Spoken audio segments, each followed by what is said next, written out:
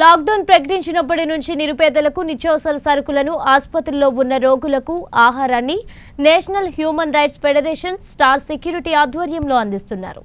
విజయనగరం జిల్లా స్థానిక railway station పరిధిలో ఉన్న పేద ప్రజలకు నిత్యావసర వస్తువులు, కూరగాయలను నేషనల్ ఫెడరల్ హ్యూమన్ రైట్స్ జిల్లా అధ్యక్షులు సంతోష్ కుమార్ పంపిణీ చేశారు.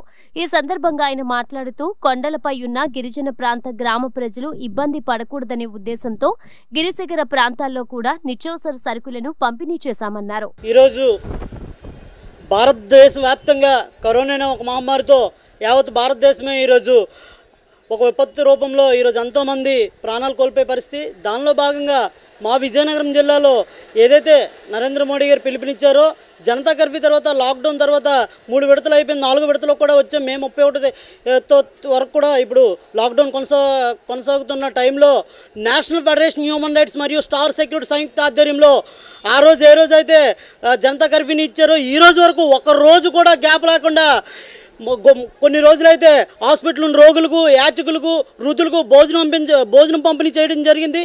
దానిలో భాగంగా ఈరోజు విజయనగరం జిల్లా వ్యాప్తంగా పలు మండలాలు, పలు గ్రామాల్లో ఈరోజు నిత్యావసర సరుకులు, బియ్యం కానీ, కాయగూరలు కానీ, ఆయిల్స్ కానీ, పప్పులు ఇలాంటి సరుకులు ఏవైతే ఉన్నాయో జిల్లా వ్యాప్తంగా కూడా ఇప్పటికీ 18 మండలాలు చేయడం జరిగింది. 31 లేపు జిల్లా వ్యాప్తంగా ఉన్న 34 మండలాలు కూడా చేయడం జరుగుతుంది. ఇందులో ముఖ్యంగా మనం చూడవలసింది ఏంటంటే ఈరోజు గిరిశిఖర గ్రామాల్లో, గిరిజన గ్రామాల్లో అయినా కొండపైన ఉంటున్న వాళ్ళు కనీసం డోలు మీద తీసుకొచ్చే పరిస్థితి.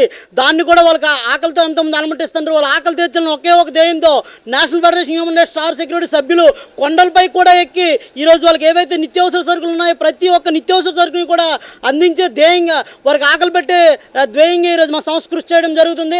అదేవిధంగా ఎవరైతే విభిన్న ప్రతిబంధులు, మెంటలీ డిజైర్స్ ఎవరైతే ఉన్నారో, అలాగే వృద్ధులైతే ఎవరైతే ఉన్నారో వాళ్ళకు కూడాను రోజు మా ఎవరైతే వివిధ కాలేజీలో చదువుతున్న నిరుద్యోగి యువతి మార్నింగ్ నుంచి ఈవినింగ్ వరకు కూడా ప్యాకింగ్ చేసి ఆ యొక్క ప్యాకింగ్స్ సంబంధిత ఏజెన్సీ ప్రాంతాలకి ఆటో ద్వారా మా టీములు ఉన్న ప్రతి ఒక్క మెంబర్ కూడా ఈరోజు ఆ సరుకులు అందించే పరిస్థితి.